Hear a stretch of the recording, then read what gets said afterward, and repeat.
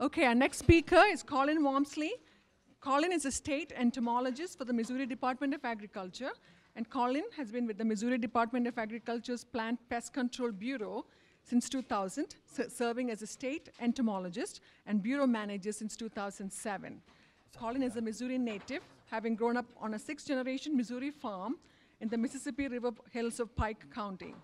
Collin earned a bachelor's and a master's degree from Northwest Missouri State University in agronomy and entomology. The Office of the State Entomologist was established in 1868 and is responsible for preventing the introduction and spread of exotic plant pests into Missouri. Today, Collin is going to give us some pest updates. So, where's Collin? Here you go. Thank you. Thank you. Good morning, everyone.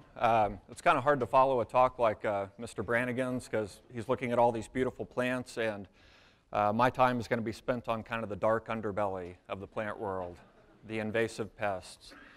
So I'm going to talk about a few things this morning. Going to cover some of the invasive pests that we deal with at the Missouri Department of Agriculture and that are threats to Kansas as well. Emerald ash borer, I'll probably spend most of the time on that. Asian longhorn beetle, I think it was mentioned this morning about maples. Preferred host is maple for the Asian longhorn beetle, so that's something we're looking for in Missouri. Thousand cankers disease of walnut, a hugely important tree for the Midwest, both economically and also in the environment and as a food source for our animals. But then I'm going to switch gears a little bit and talk about a couple of rose diseases if there's time there, and brown marmorated stink bug, something to start looking for in the Kansas City area. I did want to mention that we are probably going to be posting a job for a summer position in the Kansas City area for this summer for our gypsy moth survey. So if you live on the Missouri side of the state line in the Kansas City metro, check out our webpage, agriculture.missouri.gov. It's a lot of driving. You get to see a lot of parts of the state that you normally wouldn't, and helping protect our forests. So the reason that I like doing what I do is, as Leica mentioned, I grew up on a farm in Missouri that's been in our family for about 150 years, and want to do everything that we can to protect not just the agriculture there, but also the forests. Missouri has about 16 million acres of forest land. Oak hickory forest, but also those beautiful black walnut trees and other species that we want to protect. So emerald ash borer, I just wanted to go through the signs and symptoms. I'm sure you all have heard of emerald ash borer. It is in the Kansas City metro area. But knowing the signs and symptoms, you all can really help out. We're still surveying for it, both in Missouri and Kansas. There's only a few counties in Kansas where it's been detected, so we're continuing to survey. We want to know where it's at so we can help homeowners and landowners and cities make management decisions if it's in their area. So a couple of things you can look for here is this little D-shaped exit hole. That's about 1/8 of an inch wide. It's really honestly not very noticeable on the trunk of a rough-barked older ash tree, but if you take a pocket knife and kind of peel it down just a little bit, if you see an exit hole, look for that capital D-shaped exit hole. And then these serpentine galleries, if you see that on an ash tree, that's really unique to the emerald ash borer, so another good sign to look for. Thinning canopy. The emerald ash borer likes to go to the top of the canopy when it first infests a tree, and then it kind of works its way down with each generation. So if you see a thinning canopy, then you want to go up and start looking closer at that tree. Of course, a stress response for any tree is starting to push out these epicormic sprouts. So if you're noticing that in some of the larger branches in the canopy or down on the main trunk, you want to look for that. Look for some of these other signs and symptoms. Woodpecker damage is really a great thing to look for. We've got some areas in Kansas City, particularly up in Platte County, where the populations are starting to build up of emerald ash borer. Woodpeckers love these things, so if you're seeing excessive woodpecker damage, really kind of cue in on that. They like to kind of chip that bark away on the surface of the tree to get down to where the larvae are, so it kind of has this blonding effect on the surface of the tree. Another good thing to look for is bark splits. So when the larvae are making their galleries under the bark, a year or two later, that tissue around that gallery kind of calluses off and the bark will split over top. So if you see these bark splits in the main trunk or in the larger branches, look under there, peel that bark back and look for those serpentine galleries. So some of the survey methods that we use, and honestly I'll say that these aren't terribly effective survey methods. A lot of the new populations that are found are from just observant arborists or homeowners or city foresters that are looking closely at their trees. But we do formal surveys for emerald ash borer also. One of the newer traps that we use is a green Lindgren funnel trap. It's got a bait in there that to the emerald ash borer smells like a stressed ash tree, and also the green color is very attractive to it. But these are pretty high maintenance traps. We've got to go out and check them every couple of weeks. The main survey tool that we use is this big purple sticky trap that has the same lure on it. And we just put those out in the field and we'll leave them for a couple of months and come back and check them for the little emerald ash borer adults.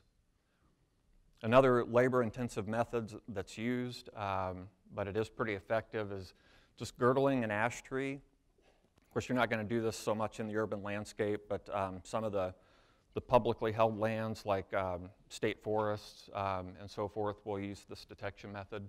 So they girdle the tree is dying, so it's pushing out all of these chemical cues to the beetles that are very attractive to them. And then we'll come back in that winter and cut the tree down and peel the tree, just peel every square inch of it looking for the larva of the emerald ash borer. And this is a new technique that's being researched. I don't know how effective it is, so anyway. I don't know if you want to try that one.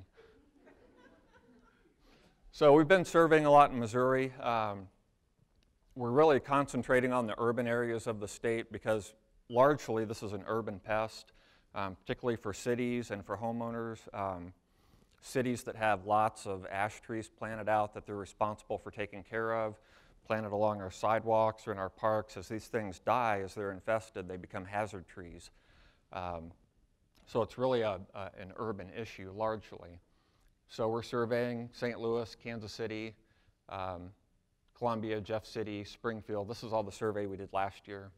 But we're also looking at some other areas of the state and the rural areas where there's pathways like campgrounds, wood products facilities like mills and so forth. We had several new detections last year. The closest one to this area was in Buchanan County, St. Joseph. That was using the purple traps.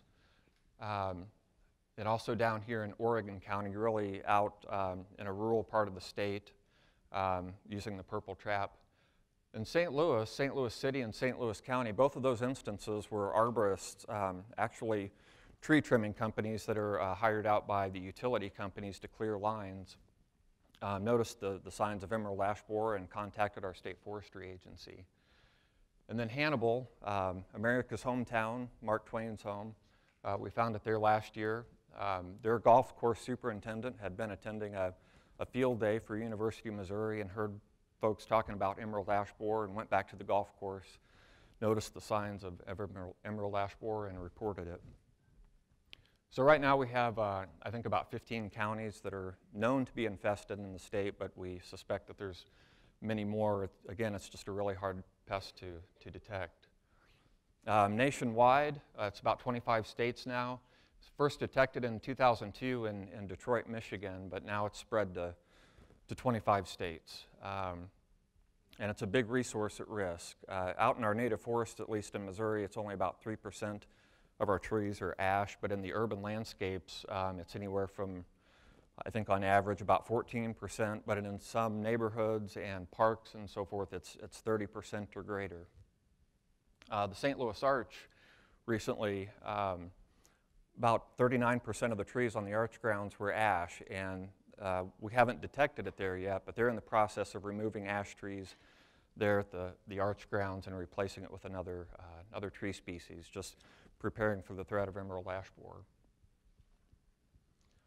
So we do want you to report new county detections. Again, this is very helpful to homeowners and cities to make management decisions. So you can tell what counties are known to be infested, If you go to eab.missouri.edu for Missouri, and folks in Kansas, you can go to the Kansas Department of Agriculture website. They keep that updated. You can call my office at the Missouri Department of Ag, or the Missouri Department of Conservation has a toll-free number that you can call and report that to, or you can do it online at eab.missouri.edu. And again, in Kansas, the Kansas Department of Ag or the Kansas Forest Service or K-State Extension, you can call those folks. Just real quickly on regulatory, there are implications. There's a federal quarantine for emerald ash borer. That's expanded greatly the last few years, but basically you can move regulated articles of emerald ash borer anywhere in this big yellow area because it's largely infested there. You just can't cross over those red lines into the white area. So regulated articles would be ash nursery stock, ash logs and lumber. If you're in the tree trimming business, it'd be ash tree debris, ash chips, and so forth. But also all hardwood firewood. And so I think that kind of impacts everybody. If you go camping, a lot of people bring their own firewood with them. This is really the pathway that a lot of these invasive forest pests are getting moved around the country, is in infested firewood. You've got a tree that's sick and dying, you cut it down, you cut it up into firewood, you don't really know why it died, but in the case with ash, that's largely how emerald ash borer is moved around, was a lot of dead and dying trees up in Michigan, Indiana, and Ohio, and people cutting them down and taking them with them on camping trips, not knowing that emerald ash borer was in that wood and was going to emerge when they got to their destination. So just looking at the Kansas City metro area here, you can cross the state line if you're staying within these yellow areas, but again, can't cross over those red lines into the white areas. So if you're in Overland Park and you want to take some firewood to your family in Manhattan, Kansas, can't do that. So just be aware of the quarantines, and those are ever changing. So again, you can go to eab.missouri.edu for more information. One of the things we're doing, actually outreach is probably the most important thing we're doing, just letting people know about what to look for and what the pathways for movement are. But one of the things we have is some biocontrol agents that have been tested by the U.S. Forest Service and USDA Plant Protection and Quarantine. They have a rearing facility in Brighton, Michigan, and we've benefited from being able to get these biocontrol agents from them. And we've done several releases around the state. But there's 3 of them that we're using. One of them attacks the egg of the emerald ash borer, and the other 2 attack the larval stage. And they just lay their eggs inside of them, and the little wasps develop and emerge and kills the emerald ash borer.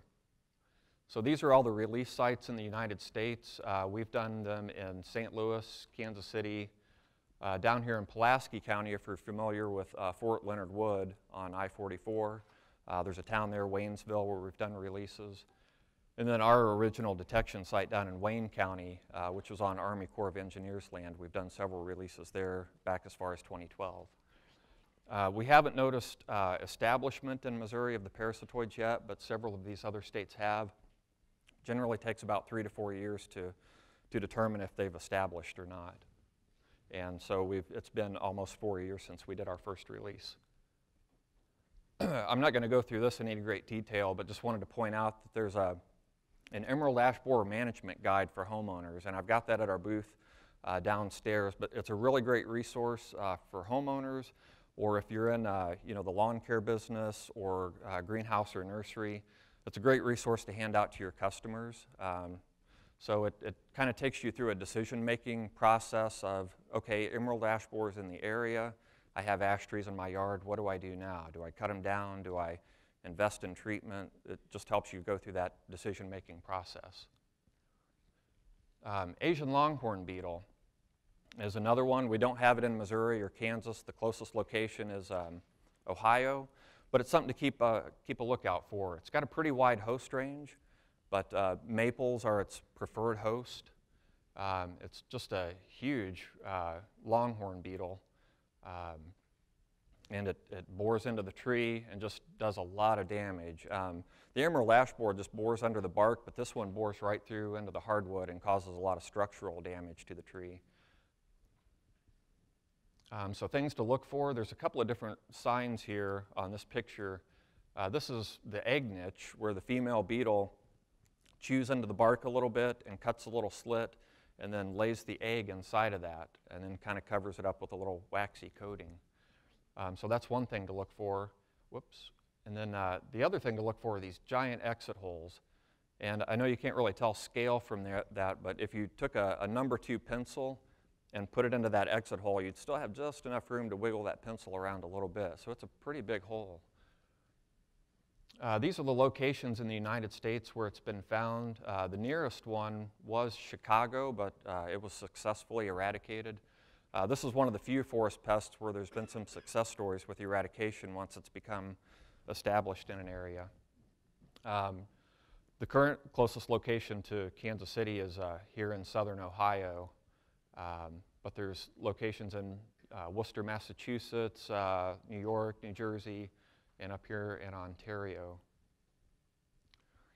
Thousand cankers disease, this is a really important pest threat to Missouri. We've got a lot of black walnut trees. It's estimated we've got about 55 million black walnut trees in Missouri, and that doesn't include in urban areas or in black walnut plantations or managed stands. So it's a huge resource. It's a big business for the state. It's a very valuable timber species, but also we have a black walnut processing company in Stockton, Missouri, Hammond's Products. It's a 3rd-generation family business. It's the world's largest black walnut processor, and they ship their walnuts all over the world. So it's a beetle and a fungus, and the beetle carries the fungal spores on its body, and so when it goes to another tree and bores into the tree, it inoculates that fungus, and then that fungus grows and causes these little cankers. The problem is that the beetles build up in huge populations, just thousands and thousands in a single tree, and so you've got lots of these cankers in a tree, hence the name thousand cankers disease. So you can see the brown beetles here are covered in these white fungal spores, and then they emerge from the tree and spread it to another tree. Symptoms to look for, and please, if you see black walnut trees with any of these symptoms, if you would contact Missouri Department of Agriculture or Kansas Department of Agriculture if you're in Kansas and report it. This is something we're looking really closely for. So if you look for, you've got a nice big green canopy in the middle of the summer, and you got a little bit of yellow flagging. There's lots of things that'll cause that, but that's a symptom to look for. As the population of the beetles and the disease progresses, you'll get more branch dieback. In midsummer, you'll see brown leaves clinging onto dead branches, and then eventually you get more branch dieback. It's kind of a slow-moving disease. It might take up to 8 years for first symptoms to be noticed, but then once you start seeing these symptoms, it's maybe 2 to 3 years before the tree is dead. These are all the states where it's been detected. The funny thing about this is that the beetle and the fungus both are native to the United States, basically to southwestern United States and northern Mexico. Kind of coexisted with Arizona walnuts down there. Not really a pest species to that walnut. But where black walnuts had been planted out in the west, where they're not native, the disease came across the trees and started causing a lot of mortality. Noted probably back as far back as the early 1990s. But in 2010, it was discovered in the native range of black walnut out in the east in Knoxville, Tennessee. And since then, it's been detected in several states out here. So again, having it in the native range of eastern black walnut is just a big economic threat, but also, this is a masked species that provides a lot of food source to our wildlife. So again, this is a big threat. And Missouri and Kansas, too, being big walnut producers, we want to look very closely for this. I'm going to go through this real quick, but a couple of diseases of roses that are kind of emerging over the last several years. These aren't diseases of regulatory concern, I guess, where we would have quarantines or anything, but certainly they cause a lot of damage and you want to be aware of them. I think the thing that's kind of newer about this is that we're seeing it in knockout roses, and those were thought to be really disease-resistant roses, and they're still really nice, and these things can be controlled to an extent, but you just want to know a little bit about them and how to look for it and how to treat. So the first one is downy mildew. It's a fungal disease. And then the other one I'll talk about real quick is rose rosette disease. It's a virus. So downy mildew, it causes these purplish, blocky, red lesions on the leaves. If you look on the underside of those leaves where those lesions are, you'll see kind of a white, downy growth. And it can also cause stem cankers. So what we're looking for, again, is just these purplish red, kind of blocky lesions and stem cankers.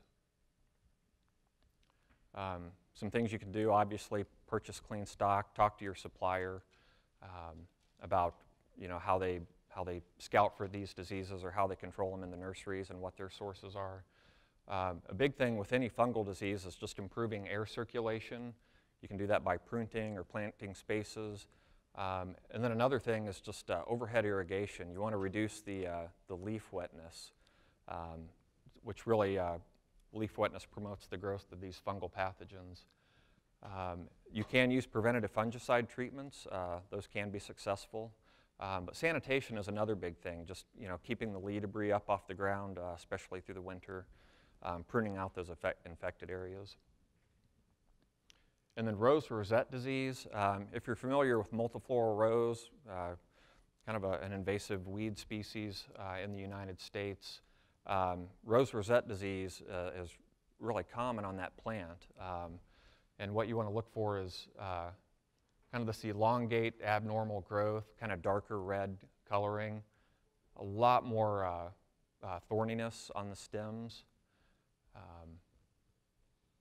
And then you can see some more up here on this photo, just that kind of odd witch's brooming in the growth pattern in dark red. It's a virus that's spread by a tiny little eriophyid mite. It's vectored either through grafting from infected plant material or from movement of the eriophyid mite.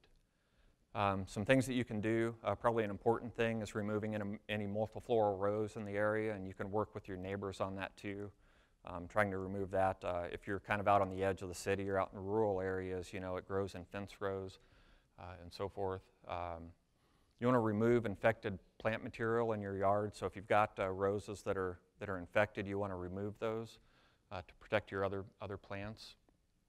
And when you're doing just routine pruning, just pruning out those infected areas and disinfecting your pruners between each plant so you don't spread it that way. And then lastly, if I've got a few minutes, brown marmorated stink bug. I think there's been some detections in the Kansas City metro. Haven't heard too much about it. We've got some areas in the St. Louis area that are where it's becoming established. It was introduced into Pennsylvania in 1998, and this kind of has multiple problems with it. First of all, it's a plant pest. It attacks a lot of food and field crops, but it also invades your home. So the lady beetles that get into your home in the fall and congregate and just kind of are a nuisance and they stink and everything. Well, these have that same characteristic where they build up in your home in really big numbers and they stink really bad. And they're in big numbers and hard to control. So multiple problems with this one. It attacks a lot of fruits, a lot of our fruit-bearing trees, vegetable and field crops from soybeans to corn to tomatoes.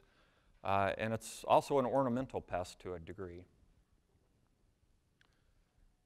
There's some good identification guides for this to help identify it. We have a lot of native stink bugs in Missouri and Kansas, and some of them look kind of similar, but knowing what this one looks like will help you.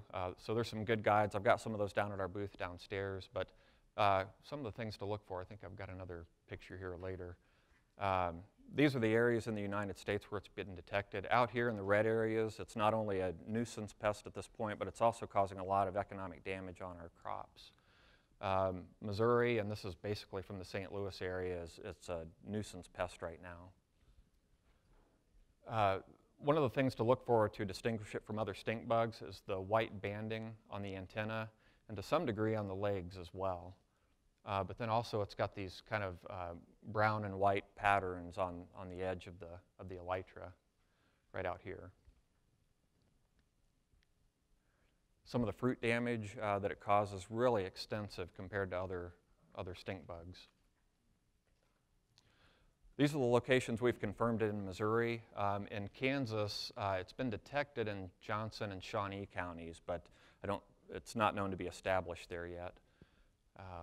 We've had some other detections in Missouri that we're working on confirming, kind of up in northeastern Missouri right here, and then down in Jefferson County, south of St. Louis. So I think that's about it. Got some contact information here. Again, you know, just be alert and know your plant species, know what's normal, so then you'll know what looks abnormal and you can find some of these problems. And for these invasive pests, please just report them to Missouri Department of Ag or Kansas Department of Ag. We'd really appreciate it. So thanks.